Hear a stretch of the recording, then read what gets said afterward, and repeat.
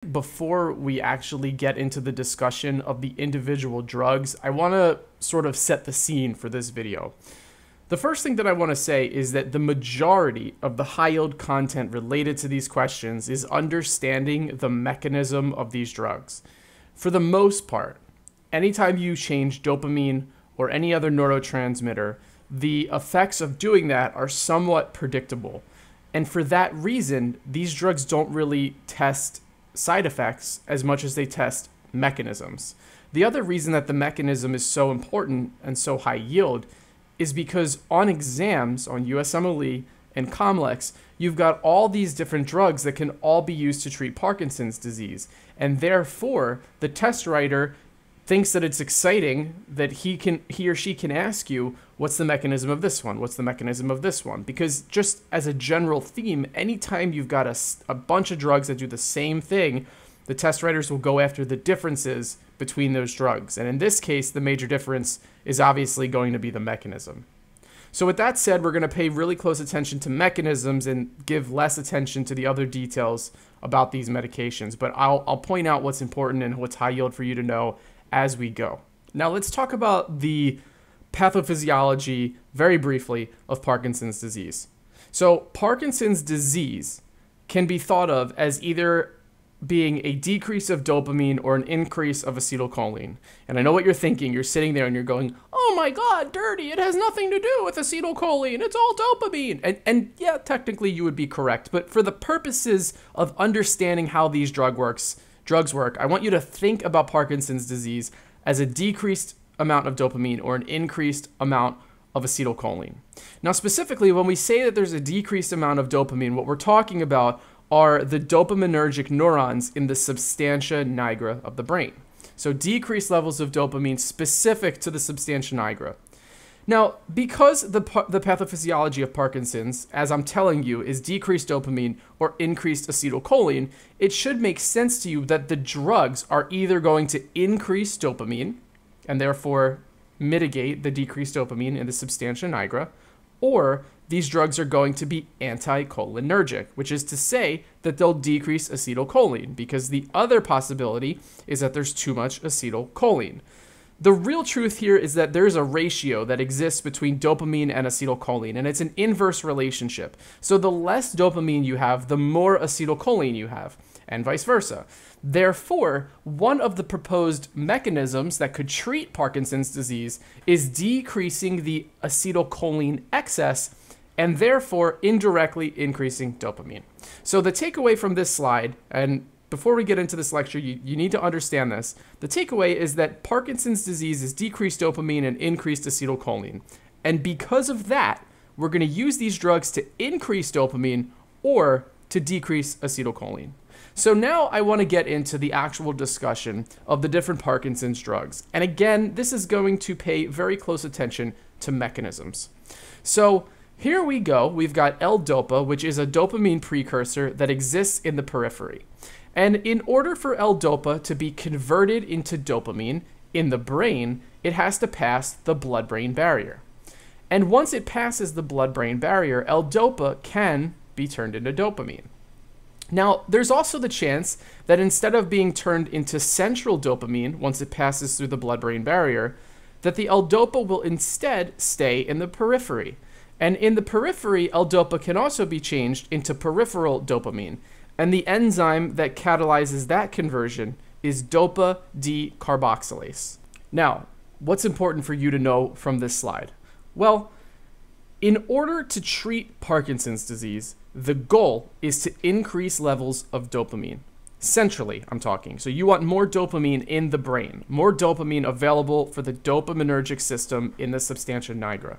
So if peripherally the L-DOPA is being changed into dopamine, as you see on this slide, then less L-DOPA is available to cross the blood-brain barrier, and less L-DOPA can be converted into dopamine for use in the substantia nigra. So the first Parkinson's drug that we will talk about works by inhibiting peripheral dopa decarboxylase. And again, the goal here is to increase the precursor L-DOPA, because you're preventing it from peripherally being shunted to dopamine. And because the L-DOPA would then be increased, that L-DOPA can pass through the blood-brain barrier and convert itself into dopamine within the brain. So carbidopa is our first Parkinson's drug, and it's going to be a dopa decarboxylase inhibitor, as shown on this slide. Now, going back to our pathway, you've now got dopamine in the brain. So look at the brain part of this drawing. Dopamine can be converted into one of two things. One is called DOPAC, and the other is 3-MT. For the purposes of USMLE and COMLEX, you do not need to know what DOPAC and 3-MT stand for. You really don't even really need to know that they exist per se. But what you do need to know is the enzymes that catalyze these conversions. So dopamine going to DOPAC, that's done by monoamine oxidase B. And dopamine going to 3-MT is catalyzed by the enzyme COMT, or COMT. Now, there are several more Parkinson's drugs that act on this part of the pathway, and they're shown here. So selegiline and rasagiline are both monoamine oxidase B inhibitors. So they inhibit the enzyme that converts dopamine to DOPAC. And the medication entacapone is an inhibitor of COMT, or COMT. So that drug is going to prevent the conversion of dopamine to 3-MT. And just like we saw in our previous discussion about carbidopa, the goal here is to prevent the breakdown of dopamine. And therefore, you would be increasing the levels of dopamine in the brain and therefore treating the symptoms of Parkinson's disease. So on this slide so far, you see 4 different drugs that act by inhibiting 3 different enzymes. And as I said at the start of this video, it's really important to understand the mechanistic differences between all of these drugs because they all do the same thing, but they all act differently.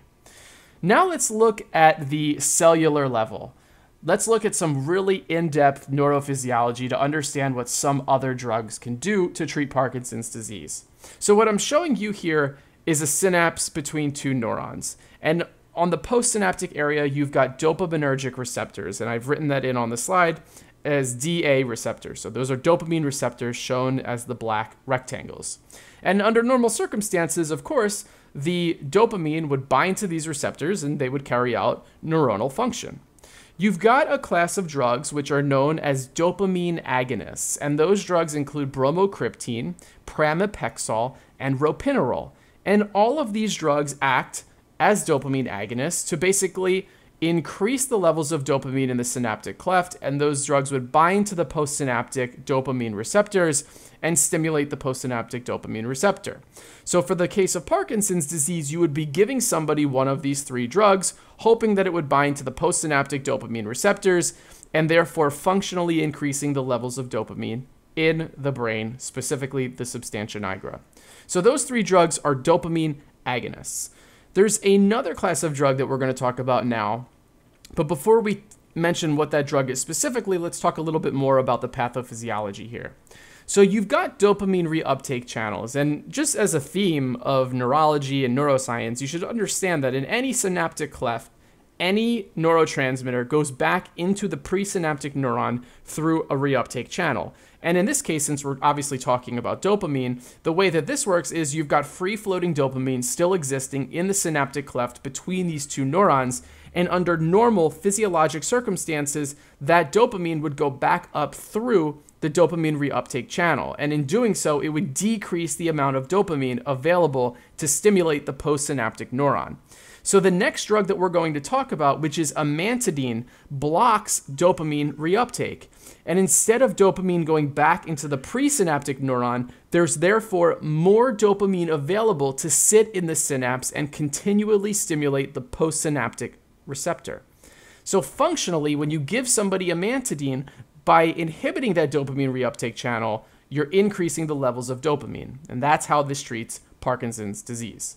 So on this slide right now, these are all the main Parkinson's drugs. All of their mechanisms are illustrated for you. But the question that you probably have is, how do I remember this, right? The dreaded question in all of medicine when you're studying for USMLE and COMLEX is, how do I memorize this minutia? Well, here's a summary of everything that we've talked about so far, and I'm going to give you some really cool mnemonics to help you memorize these different mechanisms. But just to quickly summarize before we go through those mnemonics, entacapone is a COMT inhibitor. Both selegiline and rasagiline are MAO-B inhibitors, or monoamine oxidase B inhibitors. Carbidopa is a dopa decarboxylase inhibitor. Amantadine inhibits dopamine reuptake. And all of bromocriptine, ropinirole, and pramipexole are dopamine receptor agonists. Let's go through these one at a time and throw out some sick mnemonics. So first we've got entacapone. And entacapone to me sounds like Al Capone, the famous gangster. The way that I remember this is that Al Capone commits crimes. And if you look at the word commit, it's got COMT in it. So entacapone is a COMT inhibitor. So this one's super easy. Entacapone sounds like Al Capone, the famous gangster. Entacapone, or Al Capone, commits crimes. Commits reminds me of COMT, so entacapone is a COMT inhibitor.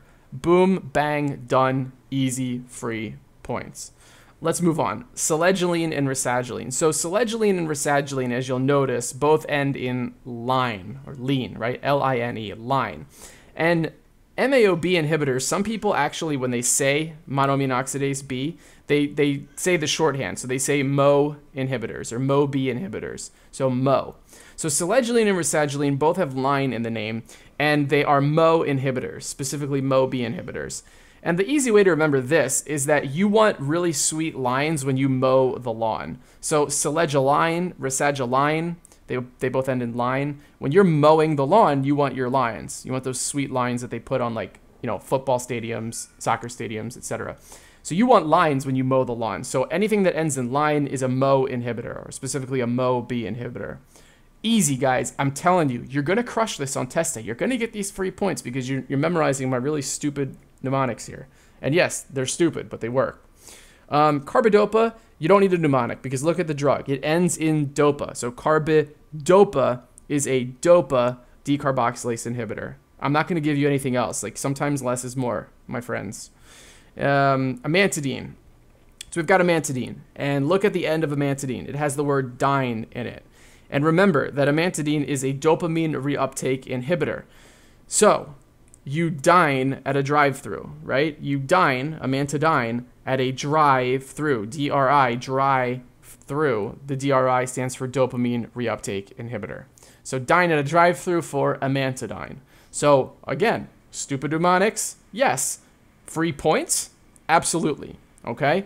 For bromocriptine, ropinirole, and pramipexole, I don't have a mnemonic. You just kind of have to memorize it, but because these drugs they feel like they show up all the time in practice questions and stuff, I would go out on a limb and say that most medical students probably do recognize at least bromocriptine as a dopamine receptor agonist. So I'm not going to throw out a mnemonic for that. Now remember, at the start of this lecture, I told you there were two ways that we could treat Parkinson's disease. One was by increasing dopamine, because the problem is decreased dopamine, and the other was by decreasing acetylcholine, because there's a relative excess of acetylcholine.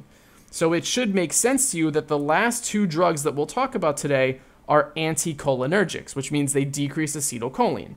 There's not much that you need to know, but the two drugs are benztropine and trihexyphenidyl. These are both anticholinergics, so as you might expect, all of the adverse drug reactions that you could be tested on are going to be all that anticholinergic stuff that you've already memorized. But the takeaway and the summary of what you need to know in order to do well for Parkinson's drugs is everything that you see on this slide. If you need to rewatch this video, please do so, because for whatever reason, Parkinson's drugs are extremely high yield. There's a ton that they can ask you about. There's a ton that they can connect this to and give you what appears to be a drug question, but then, you know, do a 180 and throw some curveball at you to get you to answer a question about Parkinson's, about neurology, about neurotransmitters, about pharmacology, etc., etc. So that's it. Hit some likes, throw me some comments. Please check out my Patreon page, and if you like the content that I'm putting out, support the channel. I wish you all well. Hope everybody is staying safe during this difficult time.